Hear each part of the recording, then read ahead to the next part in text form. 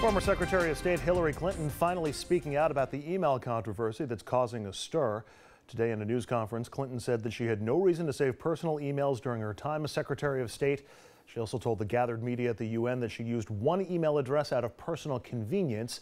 And then former Secretary of State John Kerry did the same thing during his tenure with the State Department, current Secretary of State John Kerry. All right, now we want to get your thoughts on the Clinton email controversy, whether you think it's a controversy at all, or if you do, what the concern is for you. Give us a call. The number's on your screen. It's 888-766-2428. We're going to start in New York with Cynthia. Cynthia, thanks for calling in. What do you think? What's your take on all of this? And do you think it's a problem for Hillary? No, Richard, hi. I do not think this is going to be a problem for former Secretary of State Hillary Clinton. And the reason being that is because during the time that these emails were made, it had not been put into law that it was a requirement by law that she was to have a separate account. So I think that for that reason by itself, it's going to be smoothed over. And then also to add, I believe that she was very professional, carried herself very well, answered the questions in a very potential presidential manner. Cynthia, I think I agree with you that it's probably not illegal what she did. It might have been a violation of regulations, but are you concerned at all that she's the one who gets to decide what we get to see or what the State Department gets to see as opposed to the usual process where all of the emails go through the State Department? Well, no, I don't. I don't believe that that former Secretary of State would violate any rules or regulations or laws, for that matter, Richard. She's very intelligent. She has her educational level stands in etiquette, I should say. But let me ask you a question here and just follow up. I understand that it sounds like you're supportive of Mrs. Clinton, or you believe that this doesn't amount to anything, but do you think that this is giving her critics a lot of ammunition? Well, of course. Of course, because, first of all, let's be real about it. Anything that, we women do, we got to be beat up about. So that's the first thing that we need to deal with as well. But I'm gonna tell you this: she can handle herself, and I'm very proud of her. I support her, and I believe that she will be the next president of this United States.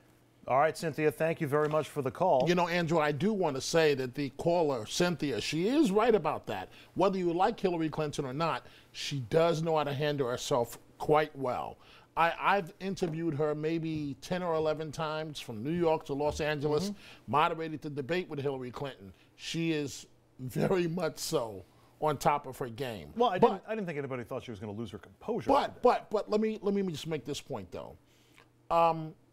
Remember the last time around, an upstart out of Illinois came out of nowhere, this African-American that no one thought he could win. I didn't think he could win, being honest with you, and he took the prize from Hillary Clinton. So you never know in the arena of politics what can happen. All right, that's Dominic. I'm Andrew. Richard is on vacation. Up next is Fred, who is calling us from Belmore. And Fred, I understand you have a question to ask in all of this of the Secretary. Yes, I do. When she became Secretary of State, of course, it wasn't in effect the regulation requiring her to have a governmental account. But when that rule went into effect in 2009, why didn't she comply, number one?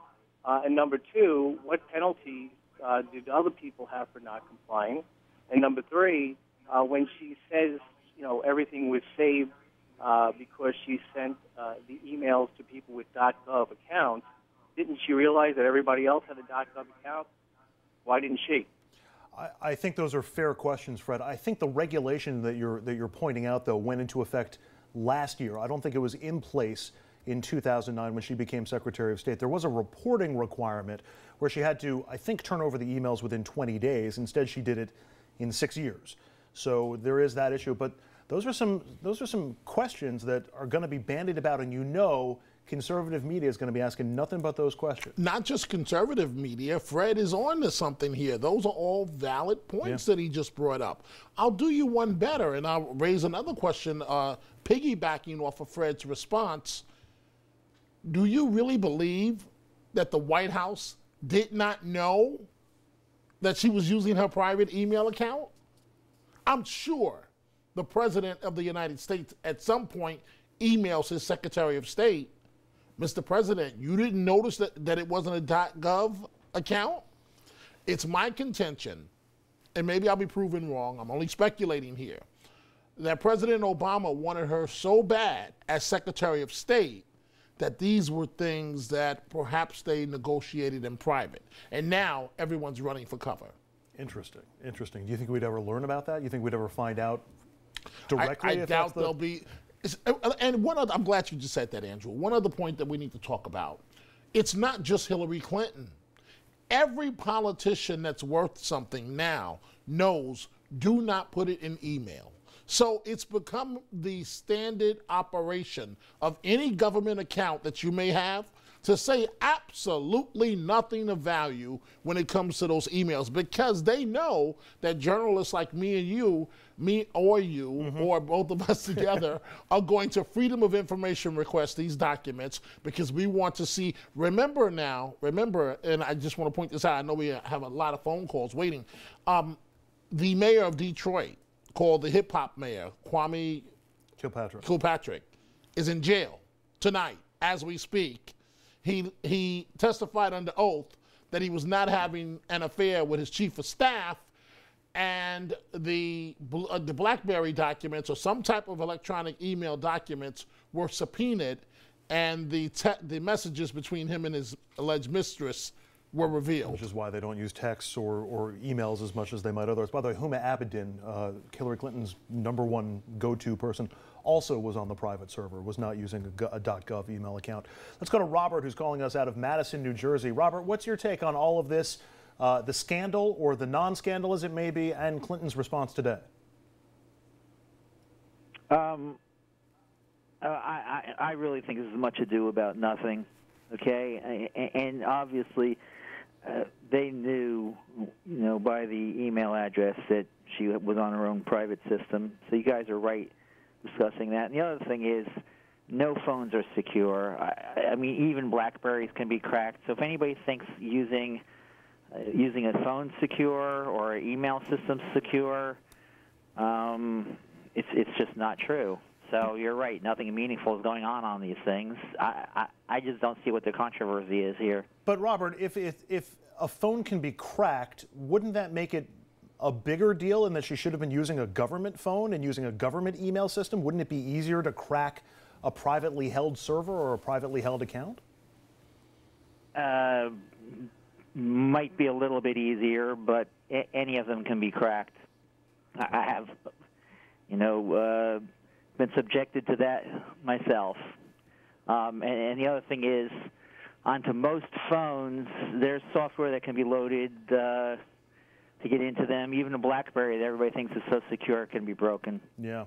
All right, Robert, thank you for the call. The other thought that keeps coming to mind, and I know we have to wrap up this segment, so many people carry two phones. So many people carry a personal phone and a work phone. I have a work phone. I never do any personal work on it. I have a personal phone. I occasionally do some work on it. But it's the concept, I think, is easy for people to understand. Why not just carry two phones? I hear you, but this plays right into all the negative raps of the Clintons. Very quickly, I still think she's the Democratic nominee if she runs. Do you? She stumbled. This is definitely a stumble. As of right now, she's the nominee. Does it hurt her in a general?